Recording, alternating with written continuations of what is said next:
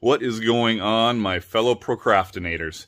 I just wanted to give you all 2 simple phrases to make things go a little more smoothly for you, because we all could use a little more motivation. Action precedes motivation, which is to say once you start the project, the motivation to continue it is sure to follow. Well, mostly sure to follow. Not always, but it's a good start. And the second phrase, most of you are going to be a little confused by probably, but it's, if not now, when?